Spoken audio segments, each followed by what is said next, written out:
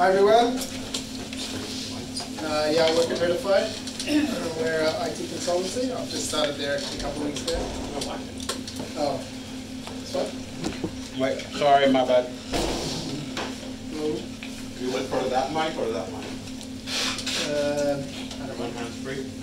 Hands free.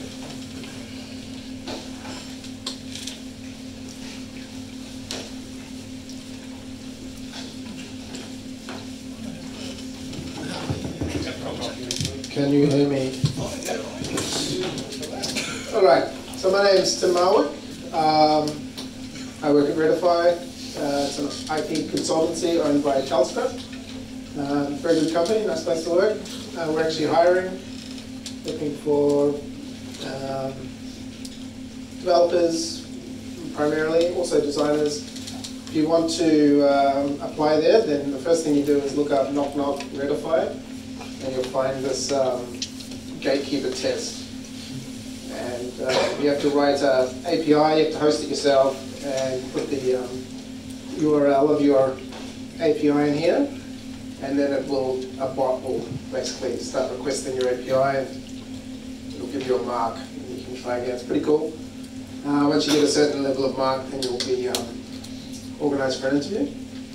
So yeah, we are hiring, trying to expand the team this year.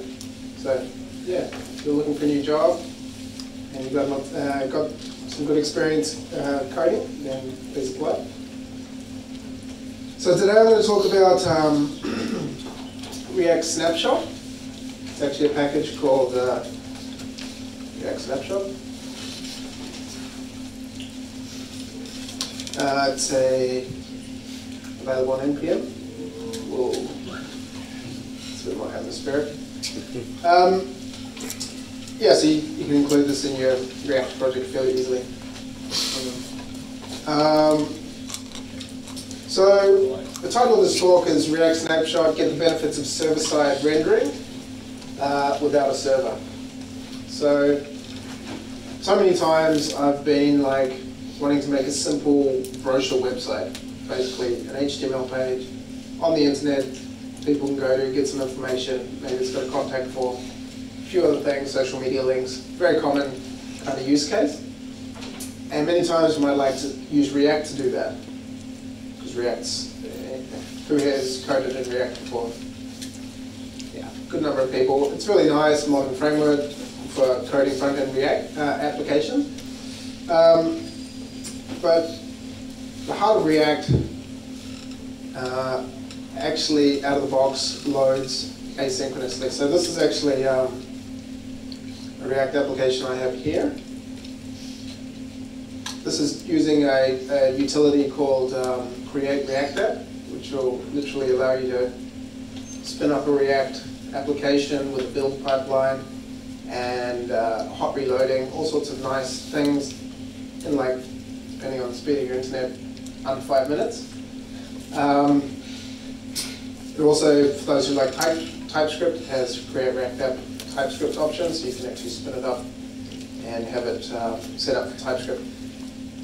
And then what you get out of the box is a simple boilerplate, basically, for a React application. I've done that today and then extended a little bit. So the main point is that when you create a React application, this is the actual, you can see that line there, that ID root div with nothing in it, that's what a search engine will see, which is not very interesting. So for search engine optimization, you won't get any benefits. Pretty much, for all intents and purposes, the website is invisible to search engines. Because what React actually does, as you can see here, I'll comment that, this is what it looks like out of the box. React DOM takes a React component, and then this is vanilla JavaScript, document get element by ID root. And it's basically saying find that div, or whatever it is, and render my application in there. So that's how React actually works out of the box. But what it means is, yeah, for a search engine, a crawler, a bot, a scraper, they can't actually see the content, which means you don't get any of the search engine optimization benefits that you want, which is usually what you want from a website. So how people usually get around this is they do server-side rendering of the React. So basically have a server which renders the React application into HTML and then gives that back to the browser to render. So it's pre-rendered basically. Now, for a brochure website, that very quickly feels like overkill. You're like, oh god, I have to set up a server. Server means hosting fees, all sorts of stuff that you don't want to deal with when you just wanted a simple brochure website. So very quickly, you're again on the internet looking at bootstrap HTML templates or whatever, and writing your content in HTML and hating your life. However, good news is there's this thing called React Snapshot. There's actually a few different projects that do this kind of thing. I like this one. There are others. It's easy to set up. What it does is basically in your npm scripts, and you can actually see here, that says in the build script in your npm file, in your JSON package JSON, just replace it with this. React scripts build and do a React snapshot. And then you do a few other changes, like you import this render function, and instead of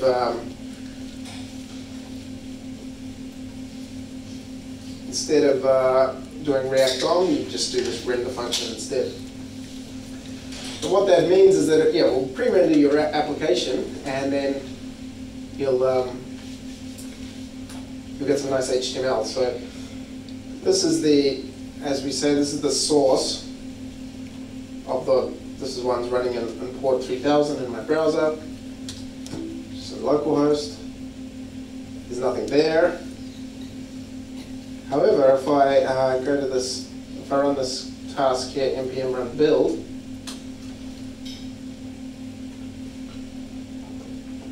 it'll do a few things. It'll do the normal build that you expect from the build command. But then it will also snapshot it. So actually, if we go on this build directory here in our project, what it's done is it's taken the original index.html, which would be output from your build command, and renamed it as 200.html. And then it's hijacked the index.html and written it as pre-rendered or server-rendered React. So it's actually proper HTML, as you can see, like everything on that page is available there. So I've got another window open here with the pre-rendered one.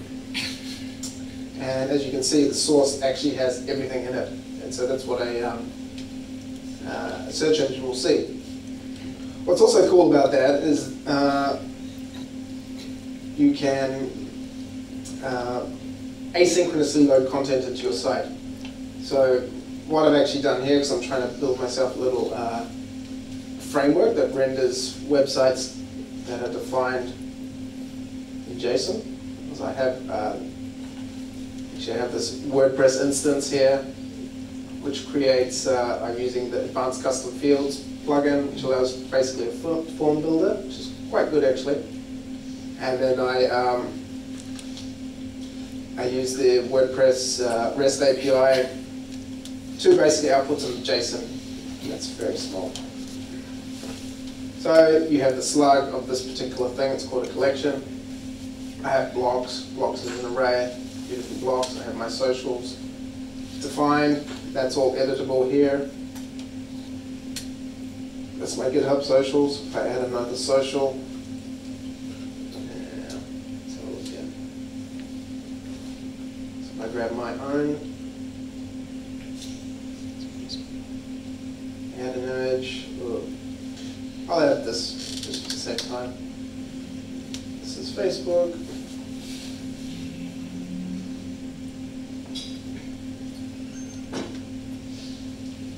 So now you'll see that that's in there. So this is basically like any API will return some JSON, and I'm just rendering my website from that. So what I want to do is get the functionality of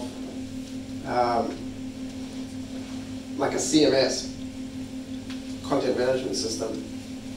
So in my index.ts, well, not that one, this one here, I do a first render, and then this is the cleanest, simplest way I do it. I just do a second render, which is basically, I'm going to get, I'm using Axios, which previous speaker mentioned. It's basically a HTTP getter client to get the data from my API, and then when I've got it, I'm going to re-render the application. So you'll see here actually, I'm going to save that actually, save. So you actually get a rebuilder out of the box with create rect apps. If you see down here, I save that and recompiles it, which is pretty cool. Get that for free. So you can see here, initially loads the local data, because I also have the data in the repo in just this JSON file here. But then it asynchronously loads it from WordPress and renders it there. So then if I, so I added 2 socials, right? In my static version, there's only 1. And now if I rebuild that, you can see it deleted some stuff. Yep, and then it's going to recreate it eventually.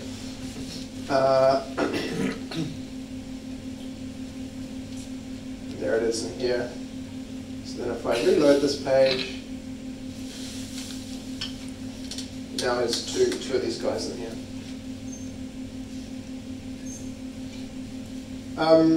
Yeah, so you can, with this plugin, you can, or this module, you can specify a delay. So you can say if you had like a website that takes a bit of time to assemble, you're pulling stuff from here and there, and putting it all together, then rendering it as HTML, or rendering as React application. You could actually just say, I want to wait for 10 seconds until the React app has assembled itself, and then snapshot it, which is quite cool. So that means you can build a website with a fairly heavy process that takes a while to like get everything together, and then just snapshot it. And then when you deploy that without a server, you can deploy it, just put an S3 bucket or even in GitHub Pages. Then you've got pretty much a dynamic website which is static. And also the other thing about React Snapshot is that it works like a normal React app application as well. So it pre-renders as HTML, but then normal React functionality will take over. So whatever other scripts and so forth that you have bundled in there, they'll still run. Just means the initial view of the website will be pre-rendered. So yeah, it's a pretty nice project. Definitely solves a major problem space where you want to have a simple website. You don't want to roll a server.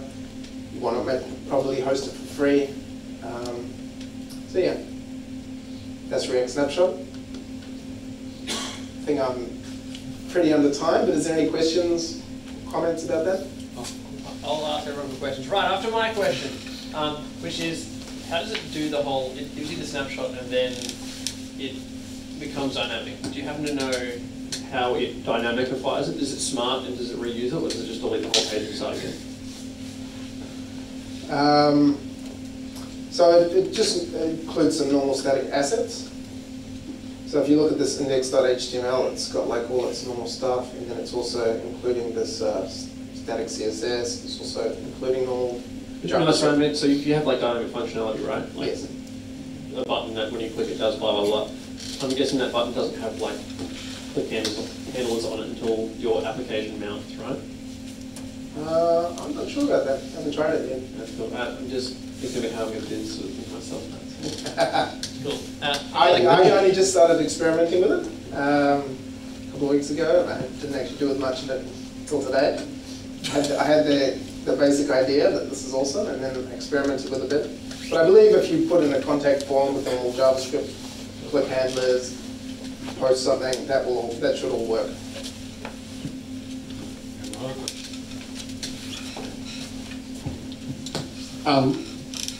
Have you looked at Gatsby? Do you know how it compares to Gatsby? So if you read this page, React Snapshot, you'll see at the bottom the alternatives. This should work for simple cases. For less simple cases, go with Webpack Static Site Generator plugin, Gatsby, or Phonomic.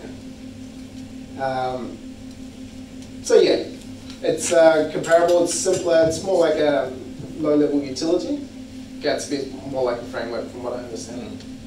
Kind of defines how you have to do things. Yeah, but it has like WordPress integration built in and all that kind of stuff. It's got a plug-in ecosystem, so yeah, right. it does a lot of the cool stuff. Yeah, good. I just wanted something really simple, so I can just build my own thing how I want it. But yeah, there's definitely a bunch of tools and stuff in this space that do that. Excellent. Do we have any more questions for Tim?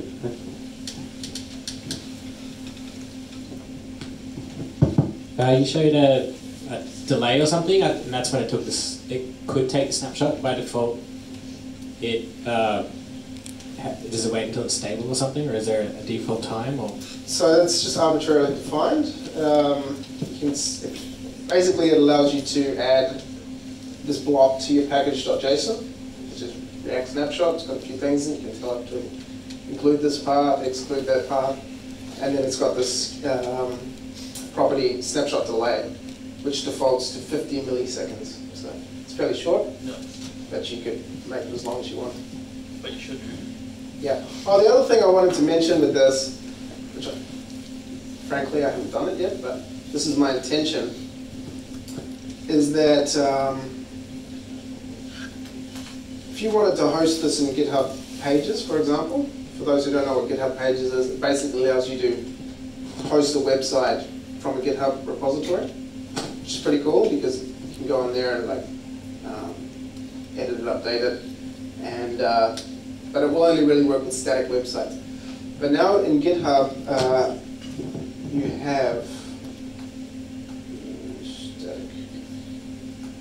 have this thing called GitHub Actions, which is basically like build pipelines and so forth. You actually see here there's an Actions tab next to pull request. So this thing, it's defined in code, but you can also get you a visual editor. So say you wanted to have some, this is my workflow that I have in mind. I have, it's going to default to the JSON file that's sitting down in the repository, and then it's going to, once it's mounted, it's going to load in some content. Now, what you could do here is set up an action that every hour or whatever, it's going to rebuild itself. So that means if, say, you had another content management system off somewhere else, and it was basically exposing the website data via an API, you could say that every hour, basically like a cache, it's going to rebuild and snapshot itself, and then it's going to be serving out of the build directory. Or you could say that every time, say you didn't have that, wasn't loading it from a remote source, but say you had like a bunch of markdown files, which I think how Gatsby works. You find your blog posts or whatever in markdown files, your pages in markdown files. But you still wanted to get that static effect, then you could just say that every time I push to this repo, I want you to run the build and snapshot command. So then you get a static version. Because this, you can see in here, workflow, it's called new workflow. You can name it how you want. Yeah. On push, I can't scroll on this thing. Anyway, there's one in here which is scheduled. You can schedule it every day, once an hour or whatever, to tell it to re-snapshot it. So you could have a combination of content in the repo, but then you could allow somebody to override it and then re-snapshot it later. So that's a workflow I'm going to experiment with. Is there any other questions? Excellent. Actually, I didn't know about that. That's very useful. GitHub Actions, yeah, it's pretty new. But yeah, it's basically GitHub trying to do all the things for you.